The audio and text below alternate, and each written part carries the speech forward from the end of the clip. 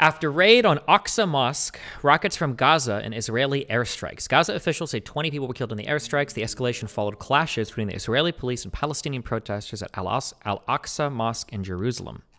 Every time you read an article about any place, always look where it is so that you have an idea of what's going on, because sometimes just knowing the geography of certain areas can kind of clue you in to certain types of conflicts, right?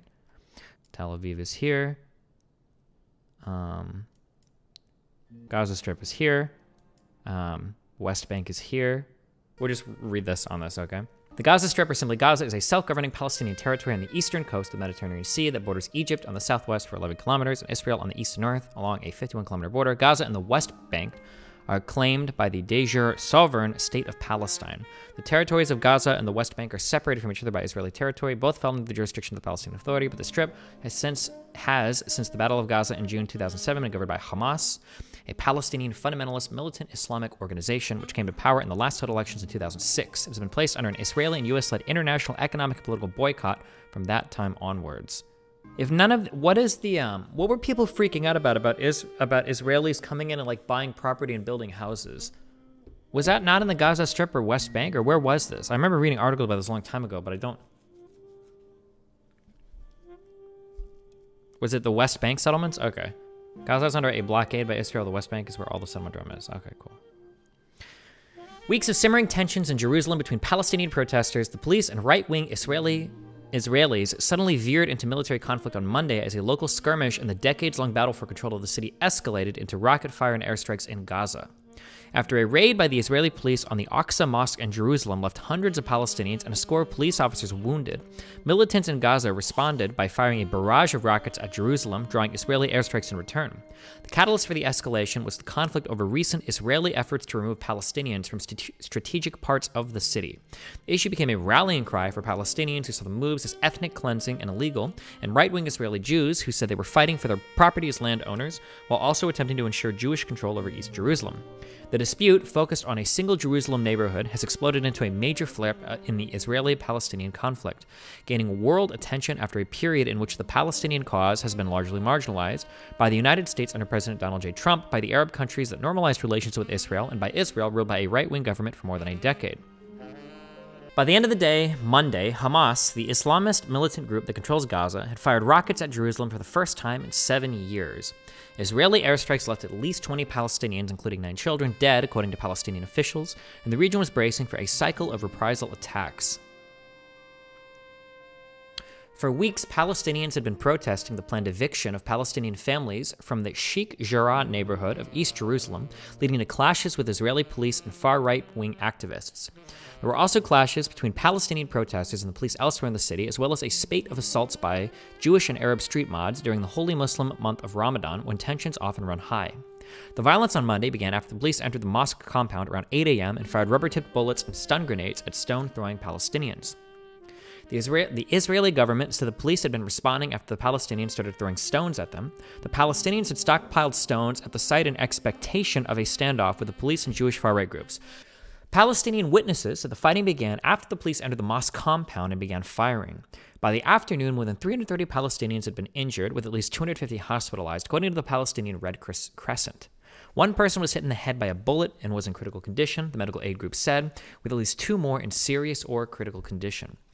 At least 21 police officers were injured, according to the police. Hamas has been threatening for weeks to respond with force to what it described as Israeli provocations in Jerusalem. Tampering with Jerusalem will burn the heads of the occupiers. Saleh al-Aruri, a senior Hamas official, said on Sunday night. On Monday, angered by the raid on Al-Aqsa, Hamas and its allies in Gaza sought to make good on that promise.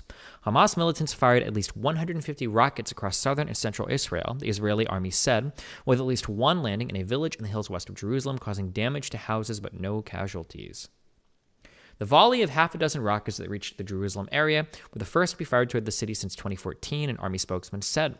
Israeli returned fire with airstrikes. Israel will respond with great force. Prime Minister Benjamin Netanyahu warned in a statement, "We will not tolerate attacks on our territory, on our capital, on our citizens, and on our soldiers. Whoever attacks us will pay a heavy price." The Israeli military said in a statement that an Israeli airstrike had killed 8 Hamas operatives and struck 2 military sites and a tunnel used by militants. Separately, the Islamic Jihad militant group fired an anti-tank missile from the Gaza perimeter toward an Israeli vehicle, wounding the driver. An unusually high number of Palestinian citizens of Israel protested in solidarity with Gaza following the airstrikes, with many photographed waving Palestinian flags.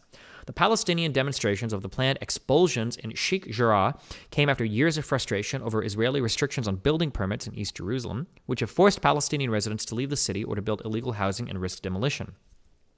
There have also been recent clashes over restrictions on Palestinian access to a popular plaza at the center of Palestinian communal life. The unrest was long predicted to come to a boil on Monday when far-right Israelis were scheduled to march through the Muslim quarter of the Old City. The March on Jerusalem Day, an annual event to mark the capture of East Jerusalem during the Arab-Israeli War in 1967, is seen by Palestinians as a provocation. Palestinians claim East Jerusalem is the capital of a future state. Israel annexed it after 1967, a claim most of the world does not recognize. Despite international calls to tamp down the crisis, Does U.S. recognize East Jerusalem belong to Israel? I'm actually curious about that. I wonder if the U.S. recognizes it. I feel like that's probably the important one.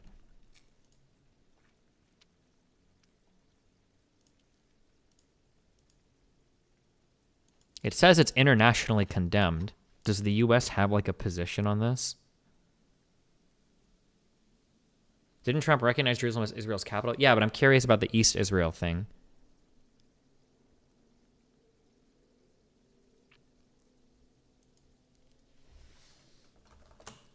What was the capital before? Was it Tel Aviv in Israel before the Trump thing? Or was that just where like the government is stationed or whatever? 86 countries have embassies in Tel Aviv. 0 countries have embassies in Jerusalem.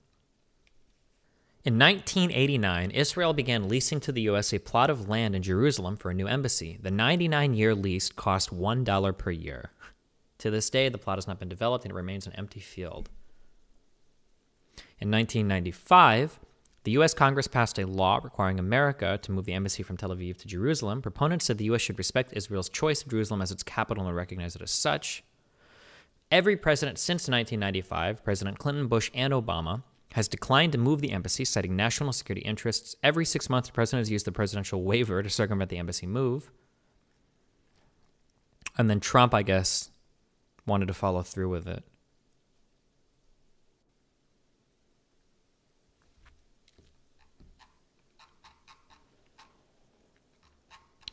Has Biden said anything about the recognition of Jerusalem as the capital of Israel, or has that?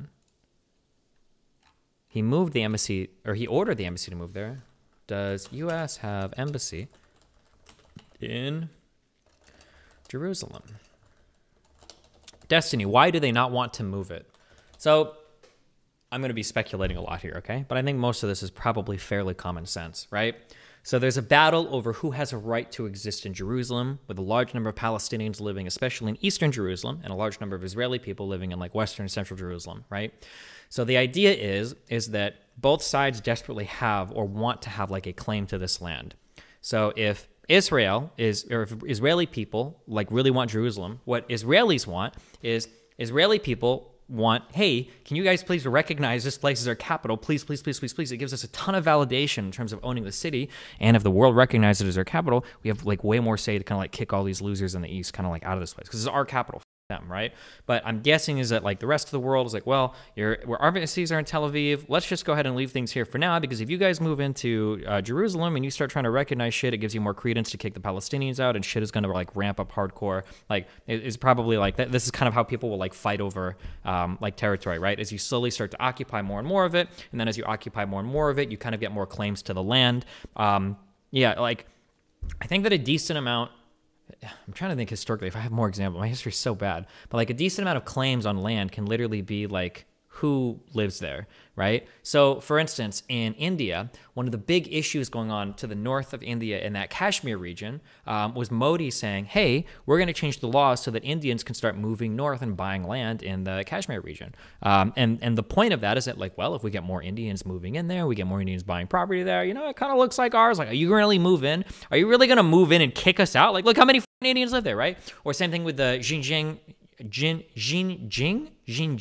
province in China, that big chunk of area to the northwest where all the Uyghurs live. Well, if China starts moving in ethnically Han Chinese people into that region, and then they start buying property there and they start living there, everyone's like, okay, well, come on, this is our land. Like, look, that's our people there, right? Yeah, I think that's kind of like the idea. China, Xinjiang, sorry. Yeah, similar with Crimea and Russia. A lot of the people in Crimea identify as Russian. A lot of Russian people live in Crimea. Like, yeah, true. Yeah, so I think that's kind of like yeah. Annexing territory by force is a violation of the UN Charter, so even if you recognize it, it doesn't mean anything. That's why the idea is that you do things in small steps to gain recognition slowly. Sure, but if the US would recognize it, and if embassies would start to get there, right? I think the goal is you want to put as many roadblocks up as possible towards moving this back. Like, imagine if Jerusalem was owned wholly by Israel, or 80% or whatever. East Jerusalem can be some Palestinians. Imagine if all the embassies moved in there, and then imagine if a big conflict happened, like what's happening now. It would probably be a lot easier for Israel to be like, okay, this is bullshit. We need to kick the rest of the Palestinians out. It's f***ing up too much. Like, come on, we're already the capital. All the embassies are here. It would be easier to just move them out, right? So like you take these like steps to increase your valid claim of the territory, like time and time and time again. You get more and more points that like move you in the direction of like sole ownership of it, right? Oh, it's pronounced Crimea. Instead of Crimea? Crimea? Sorry, my bad. The Embassy of the United States of America in Jerusalem is the diplomatic mission of the U.S. of America to the State of Israel. Okay, so we do have an embassy there now. I believe we do, in Jerusalem. The embassy opened at its Jerusalem location on May 14th, 2018. It was relocated from its previous site in Tel Aviv by the Trump administration and is situated in what was previously the former U.S. consulate in the Arnona neighborhood. I wonder, and are there any other embassies in Jerusalem? Are there any embassies in Jerusalem? Jerusalem. Okay, there are currently 90 embassies in Israel, of which 87 are located in Tel Aviv, and 3 are located in Jerusalem. So the 3 in Jerusalem are the United States, Kosovo, and Guatemala. Interesting. And then 87 others are in Tel Aviv and the Tel Aviv suburbs. Moving the embassy was just a loss of leverage for the U.S. over Israel. It seemed like the U.S. just gave Israel that for free, basically. Well, Israel is considered a huge strategic partner in the Middle East, so technically, the U.S. wants to strengthen Israeli power there. The Kosovo one was probably in exchange for Israel recognizing their independence from Serbia. In the long term, wouldn't inaction by the larger nations favor Israel power? There is no such thing as inaction in the Middle East. Lefties and conservatives and libertarians like to pretend that the U.S. could just leave and then everything would be like they would figure it out. But if we leave, like, Palestine gets a lot of foreign support from other countries, especially Iran. It's not like Palestine just does everything else. Hamas gets a lot of support from, I'm pretty sure, even neighboring Hezbollah in... Hold on, somebody can... It's been a long time since I've like done Middle Eastern shit. But Hezbollah has a big presence in Lebanon, and I'm pretty sure they're supported pretty significantly by Iran, definitely by Syria. And I think that's where a lot of Hamas gets their like firepower and stuff from in this region, right? It's another thing too, right? It's also similar here over in Yemen, where people criticize the U.S. and Saudi Arabia's involvement in the Yemen civil war. But the reality is that the Yemen civil war is half represented by Saudi interests that ruled the previous kingdom there before it got like overthrown, I guess. But Iran has a vested interest in the other side as well. And obviously, Iran would love to have a country loyal to them. South of Saudi Arabia, bordering here, would be very nice. But yeah, this is there's a lot of like interests that people have related to Israel and the Palestinians that are coming from foreign actors. There's a lot of that, right?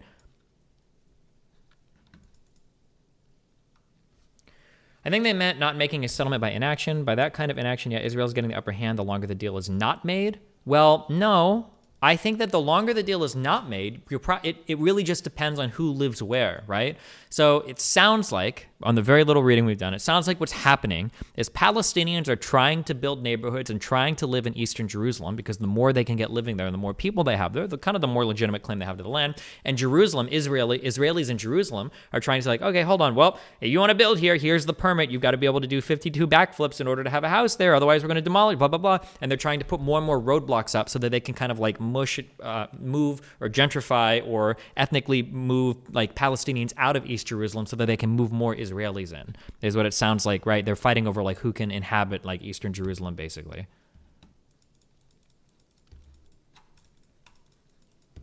So, right, because both sides have a vested interest in living there. Because if Israelis can kick all the Palestinians out of Jerusalem for a while, then they have like a really strong claim to the land. Like, okay, well, f you. Like, look, we're here. You're not. It's our city, right? Whereas the Palestinians are like, okay, well, hold on. Like, we live here. We've lived here for a long time. We want to continue to live here. And if we can, we want to push even further west, right? So there's just this vested territorial interest pushing against both sides.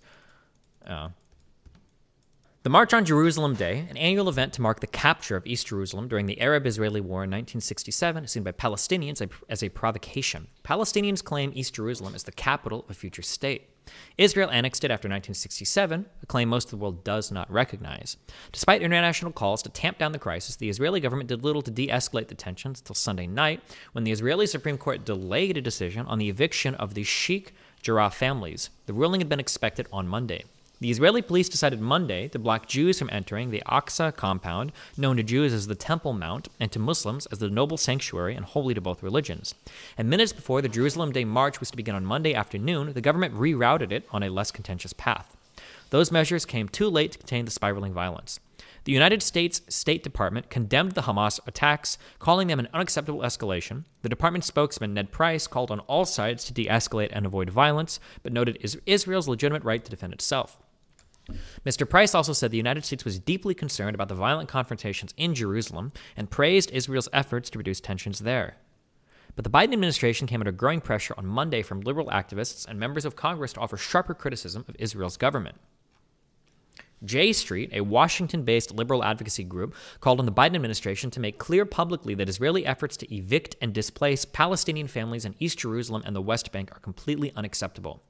Asked about a charge on Sunday from Representative Ilhan Omar, Democrat of Minnesota, that Jerusalem's deputy mayor had endorsed ethnic cleansing, Mr. Price said, "That's not something that our analysis supports." The rockets fired at Jerusalem constituted a pointed escalation. Militants in Gaza had fired rockets into Israel overnight Sunday after sending incendiary balloons into Israeli farmlands for the past several days, but the rockets had hit only open areas. Israel returned fire, barred fishermen from the territory from going to sea, and shut a key crossing between Gaza and Israel. The attack was a sharp departure from the usual rules. How many times has the word sharp been used in this article? Oh, okay, just sorry. It's a sharp departure from the usual rules of the conflict with Hamas, starting with an explicit threat last week issued by Mohammed Daif, the commander-in-chief of the group's military wing. Rarely seen or heard from, Mr. Daif. Is it just Deef? Or is it Daif? Just call him Dave? Where am I? You guys suck. Mr. Dave warned that Israel would pay a very heavy price for what he called the aggression against our people in Sheikh Jarrah. Hamas has created a new formula, said Michael Herzog, an Israel-based fellow with the Washington Institute for Near East Policy. They have created an equation where they try to deter Israel from taking actions in Jerusalem that they deem provocative, he said, and if Israel does not comply, they will fire. Besides the tensions in Jerusalem, the analysts said the internal Palestinian political rivalry was also fueling the current conflict, and in particular, the decision by President Mahmoud Abbas of the Palestinian Authority to postpone elections that had been scheduled for later this month. Hamas is trying to tell Abbas in one way or another, "You are not the only person or party who calls the shots," said Mikhamir Abu Sada, a political science professor from Al-Aqsa University in Gaza. Israel has also inflamed the situation, according to Giora Island. These people should all just be named Dave or John, okay? A retired Israeli general and former national security advisor. "We were not careful in Jerusalem," he said, citing the policy of encouraging Jewish settlement in the heart of Palestinian neighborhoods of East Jerusalem and the more tactical failures of handling the tensions in the city in recent days. At a very delicate time, toward the end of Ramadan, they gave Deif and the militants in Gaza the motivation to do what they did, he said, "The scenes of a pitched battle at one of the world's holiest sites were shocking to many. Why have the men attacking the Aqsa Mosque during Ramadan?" asked Khaled Zabarka, 48, a lawyer who said he had been praying at the mosque compound before escaping after the first shots were fired. The Aqsa Mosque is a sacred place for Muslims. Israel is starting a religious war. Israeli officials said the police were reluctant to enter the site and did so only as a last resort. "We wanted today to pass as quietly as possible," said Mark Regev, a senior advisor to Mr. Netanyahu. "Unfortunately, Palestinian extremists had the opposite goal." Videos posted on Twitter showed scenes of chaos earlier in the day, both outside and inside the mosque, where some worshippers could be seen sheltering from explosions while others threw stones and set off fireworks. In another clip, police officers were seen striking a man being detained in part of the mosque compound. Early afternoon, the police had retreated from the site. Another video released by the police showed young men throwing stones from the perimeter of the mosque compound onto the land below. A separate clip taken by a surveillance camera appeared to show a Jewish man swerving into a Palestinian who had been throwing stones at his car. Palestinians pulled open the car doors before policemen chased them away. The Hadassah Medical Center reported that a 7-month-old girl was treated after being slightly injured in the head by a rock. Scuffles also broke out in Sheikh Jarrah on Monday afternoon as a group of far-right lawmakers tried to mark Jerusalem Day by forcing their way into the street inhabited by the Palestinians listed for eviction. A group of leftist and Arab lawmakers blocked their path, setting off a brief scrum before at least one far-right lawmaker, Itamar Ben-Gvir, broke into the Arabs' lines. I don't understand what do they mean when they say like leftist or far-right or whatever here? It seems kind of like a weird dichotomy. I'm not sure what, but everything is, I'm guessing, like I guess broadly speaking, right is just more nationalist, Israeli supporting whatever, and left is more Palestinian supported, I guess, but it's not sheik, it's pronounced sheikh. Oh, okay. A group of, everything is connected. One of the Arab lawmakers, Aida Touma Sleiman, said of the day's many intertwining tensions. The various standoffs across Jerusalem reflected the struggle of a people under occupation who want to liberate their land, houses, and souls, she said. Jesus, that's a lot of rockets. We can probably watch this, I guess, because there's nobody dying in this.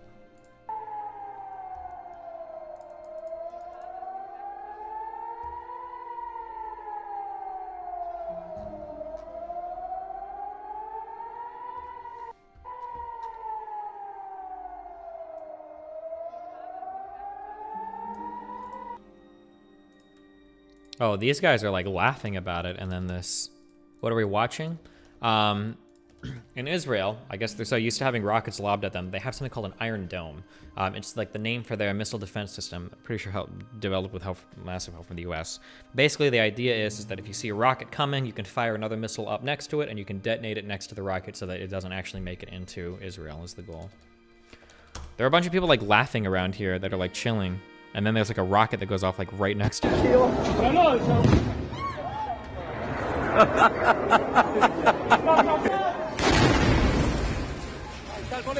I'm like, okay, time to leave.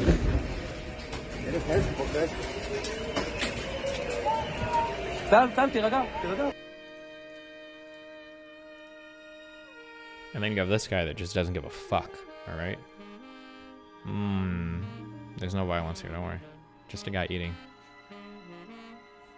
This kind of shit is why Americans need to shut the fuck up about their opinions on Gaza. We will never have to like that. Yeah, so it's complicated because the problem is that structurally and bureaucratically, Israel has the upper hand. I don't think Palestinians can really do much. So violence is actually probably like the only option they have left, is what it seems like.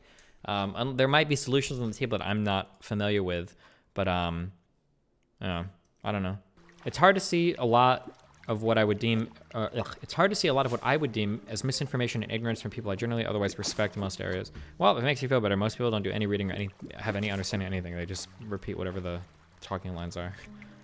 After doing more reading, which side would you take on this? I don't know what the right answer is. I don't know if there is a right answer for this. I truly do not know.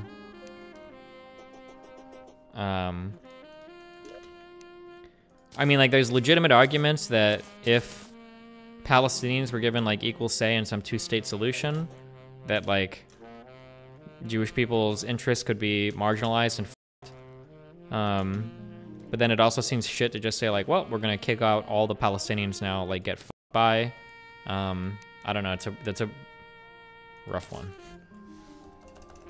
Make Jews breed more? Unironically, Israel is one of the only countries that has like a birth rate that's like decently high. Compared to like every other Western country. Yeah, at 3.0, this is actually very high. I'm not sure why or how they do this or what the, well, if you ask alt-righters, I can tell you.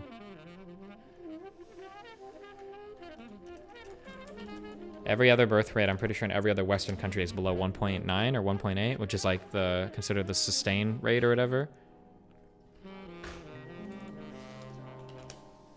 Or is it 2.0? I thought it was like 1.9 or something for some reason. I don't remember why. The US is at 1.7. Hasidic Jews? Oh, maybe. Maybe, I don't know. Is it 2.1? Oh, okay. Do you think it's necessary? Do you think it's a necessity that Israel be a Jewish pseudo-ethno state? The argument is that if Israel doesn't explicitly prioritize protect Jewish people, that the world could fall back into rampant anti-Semitism. No idea. That's a hard one. It's, in my opinion, most forms of like ethnic shit are cringe. But like if other people are being ethnic, then you, in some ways you might be forced to. It's really complicated, right? Like technically in the US, it'd be cool if we could ignore everything about skin color, but that's pretty dumb to say when like some people are like still really big on skin color. Like there needs to be some like corrective force there or some recognition there, you know? So I mean, I don't know, it's a hard one. How is Palestine being ethnic? I don't know what the prevailing opinion is, but I know that there are certain Israeli groups that are loosely affiliated, at least with like Hamas or Hezbollah, that are like pretty anti-Jewish, not even necessarily anti-Israel, but like anti-Jewish. I don't know how deep these ties run or how big or how actually true of their mission statements are, but like it's like I'm just not 100%. I couldn't tell you as much, but like yeah. You said Israeli groups, you meant Palestine. Did I say Israeli groups? Sorry, I meant anti-Israeli groups. My bad. Is there even a defensible position on Israeli settlements in the West Bank? I mean, Israeli settlements want to exist there, so Israel has more and more claims to the land. That's why they want to do it, right? Is they want to move, this is like how you do it, right? Is you move more and more people in, and then eventually like, look, like we live here, it's our land. I'm just saying, I'm explaining why, so I'm not justifying it. I'm not saying that like, this is good or whatever. I'm just explaining like the strategy. Why can't people separate descriptive claims from prescriptive claims? Because people just want to moralize every statement that you make because it's like all they're capable of thinking in terms of. Do you not have a particular stance regarding the general conflict? Is it too messy and complicated? Do you just not care? It's kind of a combination of all those things. I just, like Israel and Palestine, it's not something that is generally that relevant all the time, so I don't do like a ton of research on it, so I don't have like a super strong opinion on it because I just haven't. Also, I don't know like how close they are to moving towards anything. It just doesn't seem like there's like a lot of things I think that are worth my time in terms of like this might be what we're voting on or actively discussing, and I don't know if like Israel-Palestine is one of those things. Because the US, for whatever reason, seems to be unwilling to take a strong stance in regards to anything there. I don't know if they're just hoping that they'll figure it out themselves or what the thought process is. If you were the Israeli Prime Minister, what would you do? I don't know. Remember to hit that like and subscribe, and don't forget the notification bell so that my videos show up right in your feed.